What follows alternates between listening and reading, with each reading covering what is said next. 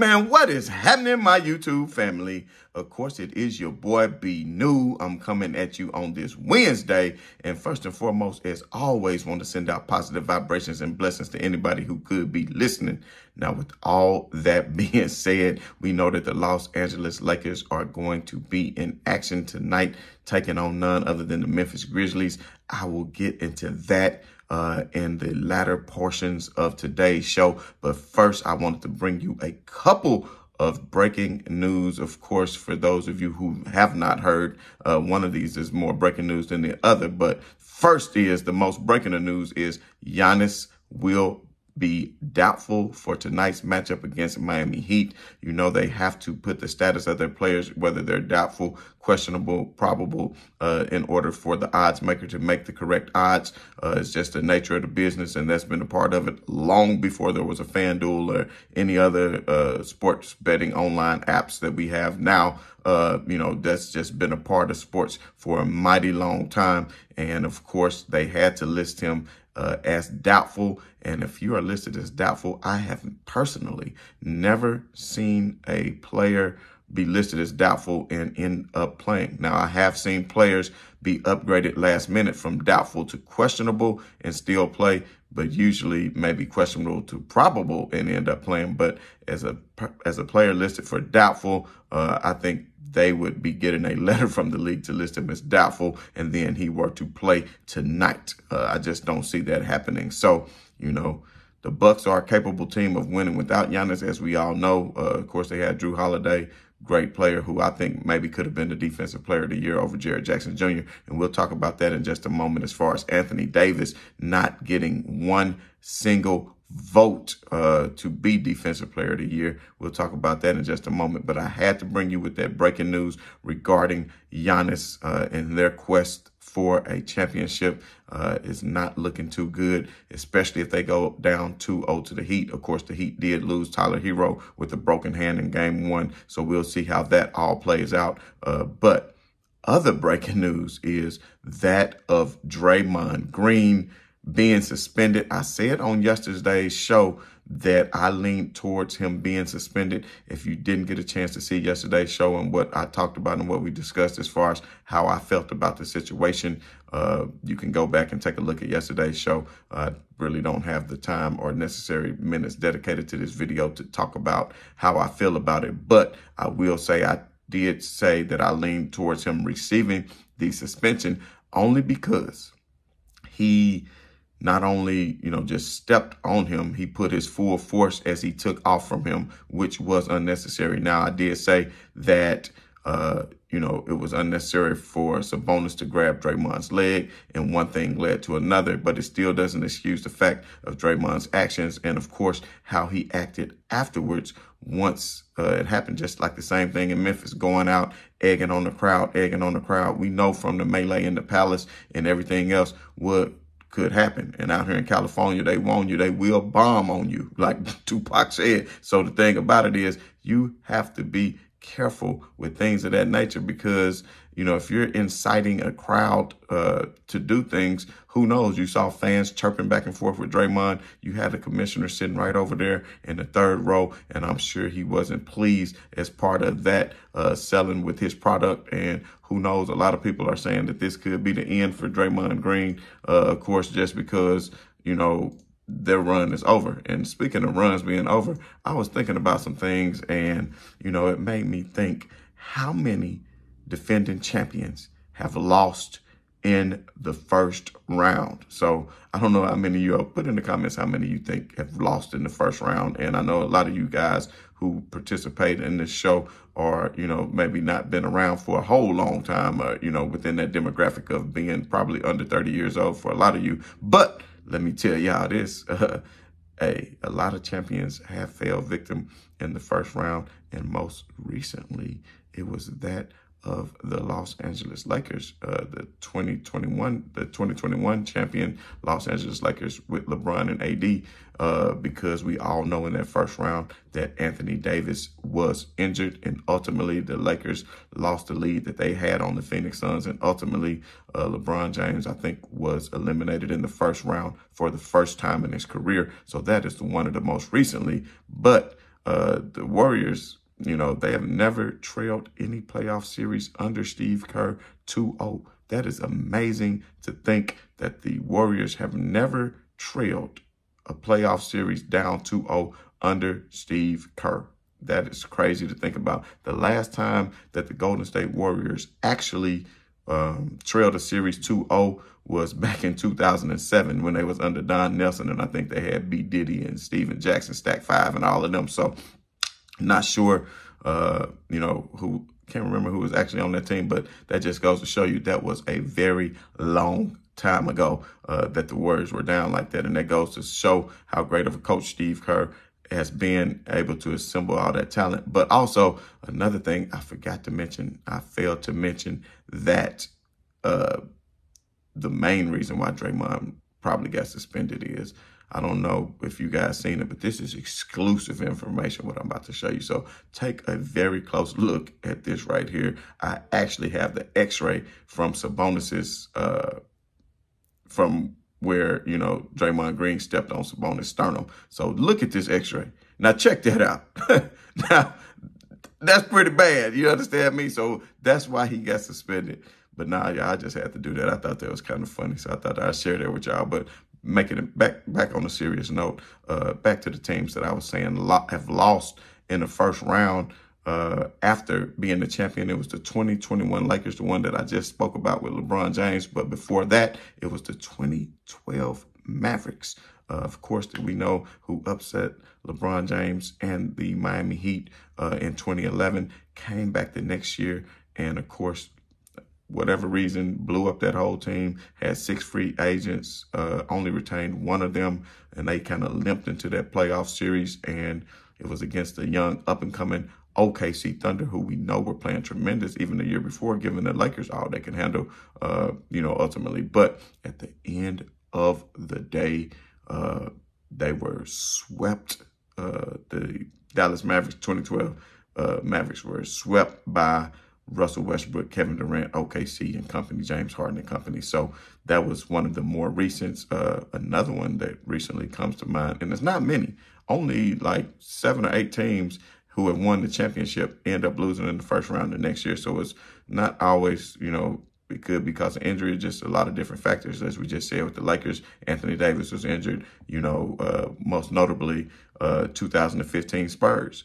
Nobody was injured in that series. It was just a lot of depth going on, and they happened to pull the card of the Los Angeles Clippers. And we all know at that time how formidable Chris Paul, DeAndre Jordan, and, of course, Blake Griffin were at that time. They used to have a lot of battles with Memphis back in the day. I went to some of those playoff games, which were phenomenal. But at the end of the day, you know, that particular Spurs team lost in a 7-game series. And I don't know if you all remember. If you get a chance, go back and look at that series. I'm sure it's available on YouTube. And you can see Chris Paul hitting the game-winning shot with 1 second on the clock for a pretty clutch play as the Clippers beat the defending champion Spurs, but ultimately went on to lose to, I believe, the James Harden Houston Rockets, who eventually lost 4-1 to the Golden State Warriors, who eventually won the championship that year. Of course, we know Kyrie Irving and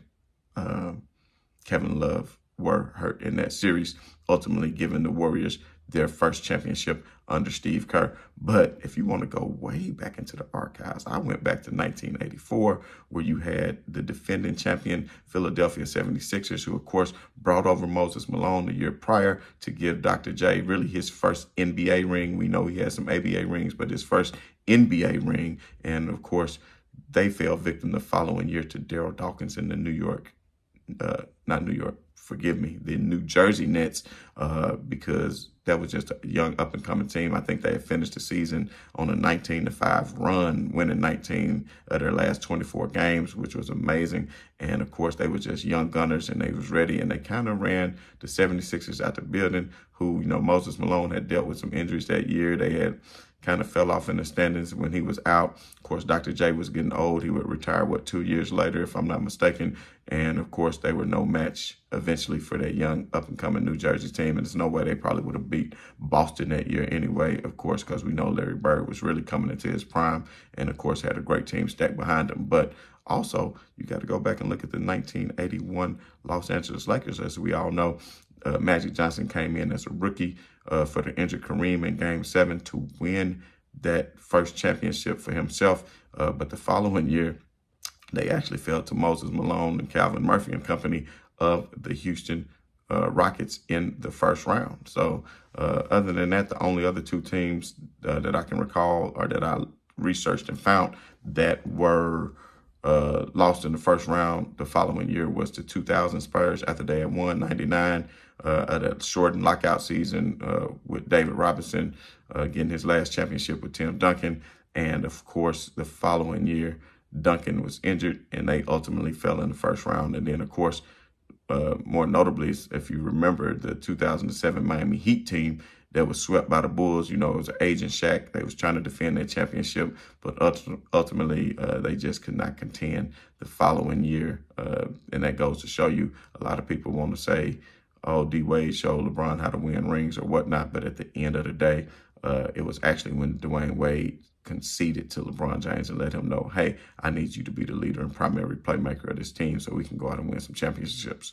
We could talk about the 2011 finals another day. I look forward to, like I said, in the offseason, a lot of GOAT debates and things of that nature. So I really welcome all comers as we do that. But moving right along, I said I was going to touch on Jaren Jackson Jr. winning the Defensive Player of the Year. We kind of touched on that yesterday, but at the time, I was unaware that Anthony Davis didn't receive any votes. And I think that's very disrespectful that Anthony Davis didn't receive not one vote. And I hope he takes that to heart as he goes out and plays great tonight and brings home a victory to put the Lakers up 2-0. But, you know, for him not to have any votes at all, I know a lot of people are going to say he was injured throughout, but at the end of the day, he played, 54, 55 games. I know it's not a lot of games, but it was enough to help his team get in the position that they are in now. And when he is on defense, he is probably, to me, the best defender of the rim and the paint in the game today. So I think that is phenomenal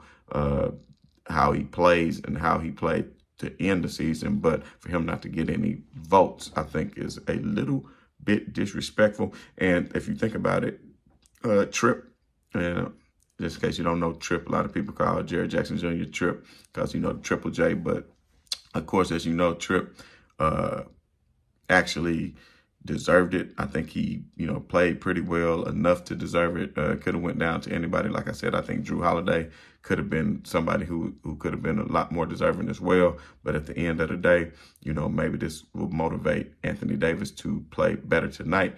But also Jaren Jackson Jr., if you really think about it, he only played, 62 games. So I don't think going forward, as part of the new collective bargaining agreement from the NBA, he would even be eligible to win said award. But hey, it is what it is. This is what it was this year. Maybe that'll motivate it. I'm sure Anthony Davis would much rather have a ring this year than a Defensive Player of the Year award. So at the end of the day, you know, we're going to see tonight is going to be a series that's going to unfold. It's a very important game. If Memphis could come out and win the game, it'll be crucial to the series, because if they go down 2-0 going out to the Lakers, it's pretty much a wrap. Me, myself, personally, considering the pain level that Ja Morant was in, I noted on yesterday's show that I felt that it was probably in the better interest of the Memphis Grizzlies to keep him out and allow his hand to continue to heal. We know there was some soft tissue bruising, which doesn't bode well. So if you don't have 100% or at least 85 to 90% use of your hand without being in constant pain, then I don't think it's smart to put him out there, because he could get injured more. And if you let him sit out now, the game was on Sunday. It's Wednesday now. They don't play again until Saturday. That would be a full week to kind of heal. And then maybe they can come out and make some noise on Saturday. And we all know that, you know, Memphis Grizzlies have played well without Ja Morant in the past, but this is without Ja Morant and without Steven Adams. So that's a big difference. And I said going into the series that Steven Adams, if they had Steven Adams, I may would have picked Lakers in 7. And it could have went either way. But going into the series, knowing that they had no Steven Adams, knowing that they had no Brandon Clark, I really knew that the Lakers would take advantage of this mismatch. I know that Hachimura had a great game the other day, hitting 5 out of 6 threes. And of course, Desmond Bain said, we'll see if he'll do that again. And maybe it's not likely that he'll do that again. As long as he can go out there and play good defense and get you 10 to 12 points, that's still good, because I have the feeling that LeBron James and Anthony Davis are going to have more of a breakout game today. I don't really see Anthony Davis finishing the game with 21 or 23 points. I'm looking for him to get upward towards 30 and make up for any of those other points that Hachimura might not give to you. And Austin Reeves, he is streaky at times. I know he was very hyped at the end of the last game and played a contributing factor to the victory. Of course, hitting seven points in a row down the stretch, and was ultimately the clutch player of the game if you really look at it. But I think, it just depends on how he picks his spots tonight. But one thing that's good to know is he's not shy, and he is not afraid to take shots in the big moment. I'm looking for Troy Brown to actually have a bounce-back game as well. He played pretty good defense while he was out there, but he had a lot of open threes, some that was wide open, where it was even uncontested. Nobody even ran out, and he didn't make any three-pointers that I can recall. I think he missed all of them. I think he had 4 or 5 attempts. So I expect Troy Brown to have a bounce-back game tonight and make up for what he did on the other night. And, of course, let's not forget Dennis Schroeder. His great on-ball defense, I think, could play big when he's on Tyus Jones, especially if there is no Ja Morant. I think they have the Lakers as a -1 favorite tonight. I would say put everything I won't say everything you got. I never want to do that, but I would be comfortable in betting on the Lakers tonight, only because of no Ja Morant. The crowd is going to be very much into it. But I think the Lakers, who have the tendency to take their foot off the gas at times just because they might be up and they think it's not a must-win game, I think they know that they need to take care of business and not give this Memphis team any life at all. So they go into the game and take it serious from start to finish. Even with Ja Morant, we saw the other day that they were leading most of that game until the Anthony Davis semi-injury where he went out. Memphis went on that run, taking the lead in the second quarter, and we ultimately know what happened once Anthony Davis returned in the second half. So barring any injuries or anything like that to LeBron James or Anthony Davis, I expect the Lakers to win this comfortably, actually. And I really think that LeBron James is going to have more of a breakout night. You got to give credit to Dillon Brooks. Dillon Brooks was really keeping LeBron away from his spots. I don't recall LeBron James really taking any fadeaways that game, though. So, that's his patented move. I know they did a whole lot of hard doubling to get the ball out of his hands. And, of course, we know LeBron James always makes the right plays. We'll see if Tyus Jones is going to be the starting point. If that's the case, we're going to see him get mismatched against Austin Reeves a lot, because we know Austin Reeves had his way with him down the stretch, and they were doing that with hard screens, getting Tyus Jones switched off of D'Angelo Russell and on to Austin Reeves. And Austin Reeves is masterful at getting his defenders stuck behind him as he navigates his way through the lane and through the screen. So we shall see what the Los Angeles Lakers do tonight. But hey, I do want to thank everybody for getting me over those 5,000 subscribers and only growing from now. So if you haven't done so already, keep liking, keep sharing, keep commenting. Look forward to a live stream tonight after the game. So tune in. We can all discuss hopefully a Lakers victory. And if not, we'll talk about what the Lakers need to do to make corrections going into Game 3, going into LA. So if you haven't done so already, hit that subscribe, hit that notification bell so you know when I post. And as always, wishing all y'all plenty of love, and want to say right on to the real, and much love to these haters. I'm out.